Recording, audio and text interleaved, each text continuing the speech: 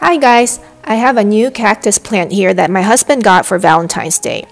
It didn't come labeled. The pot just said cactus with decorative flower.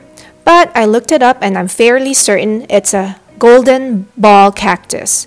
According to Wikipedia, it's also known as lemon ball or yellow tower cactus. I'll insert the scientific name down below. So here I prepared this pot with a mixture of succulent or cactus potting mix with some bonsai jack. It's about a 2-to-1 mixture of succulent soil and bonsai jack. I just eyeballed it and now I'm just mixing it together. I want a coarse soil mixture so that the water drains out fast and that the cactus doesn't stay too wet. So here's how my potting soil looks after mixing it all together. What's really sticking out and bothering me is this fake flower on top. I can't wait to take it off. I know it's going to be tricky because of all the spines or thorns, but I'll do my best. I don't want to damage the plant in any way. I just want to get this flower off without nicking the flesh off. I've done this for my other cactus plants, so I'm not too worried. Even if part of the flesh comes off, just let it dry and the wound would heal on its own. As you can see, I have my gardening gloves on.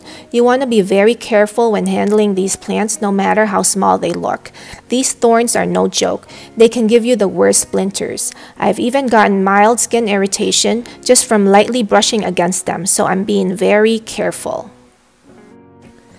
So this is really glued on very securely. It is not budging. I'm trying to cut from where the glue is on the plant. My plan is to cut off the flower but leave some of the glue on the plant. I just want to get as much of it off but not the whole thing because I want to do as little damage as possible. We're still in the middle of winter here, and even though it's a mild winter, I don't want the plant to get too wet and too cold if it has an open wound, just to prevent it from rotting or getting sick.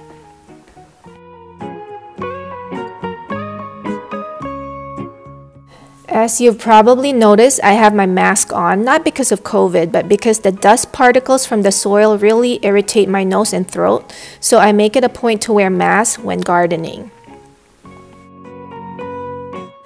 I'm struggling to get this off, but I will persist and not give up. Some people suggest to melt the glue first by using like a hair dryer, but I'm not going to do that.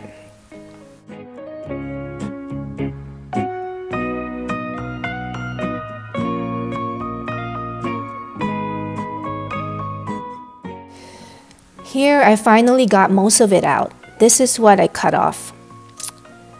Some spines from the cactus got pulled out with it, but I don't see any flesh part. There's still some hot glue left, but that should fall off in time, I hope.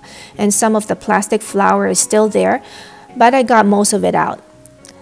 I pulled out some of the spines, but the flesh didn't come off, so I'm happy about that.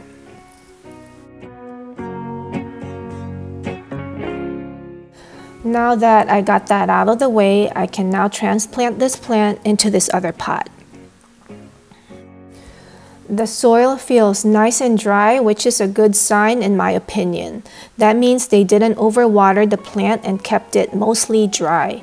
You don't want to water cactus plants in the winter. They like to stay dry during the colder months, so I'm happy to see that the soil does not feel moist. Sometimes you get a plant and it is soaking wet. I think my husband purchased this from Home Depot.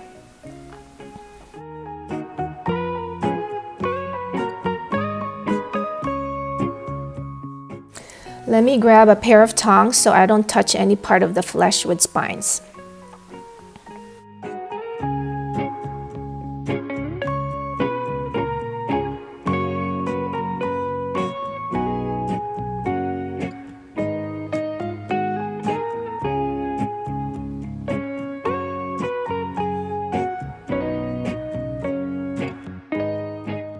Now that I got it where I want it, let me just secure the plant by pressing down. I know that the plant is not centered in the pot. It's hard for me to do that when I'm being very careful not to touch it. I'm pretty happy with how it looks. Let me just scoop up the remaining soil. Bonsai jack is expensive, so I don't want to waste any part of it.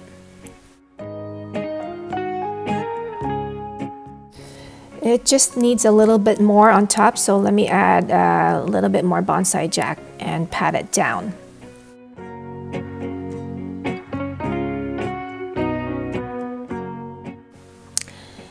So here's how it looks. I think this pot looks very good with this plant. I'm not sure if you can tell, but this cactus has some golden tones to it. The spines are very thin and yellowish gold in color. This plant looks small now, but it will get taller and can grow up to 10 inches tall or longer. It can produce yellow flowers on its crown. Here it is. I'm happy with how it looks in this pot. The colors go really well together. I will not water this yet. I'll update you on how this plant is doing in the next couple of weeks, so please stay tuned. Hi again guys. Before I end this video, I just wanted to give you a quick update on this plant. It's been about 5 weeks and here's how the plant looks. This part where the glued on flower was removed is still healing. It doesn't look that attractive right now, but it doesn't have any open wounds. Eventually this glue will just fall off. Not much has changed since the last time, except the color looks more yellow or golden. I've had it out in the sun. It gets mostly morning sun, but it gets really sunny where I live. I haven't watered this plant yet since I repotted it. I was waiting for the weather to get warmer. And now that spring is here, I think it's safe to water this now. I try not to water my cactus during winter months since I have them all outside. I did bring this in once or twice when the weather got really cold and below freezing.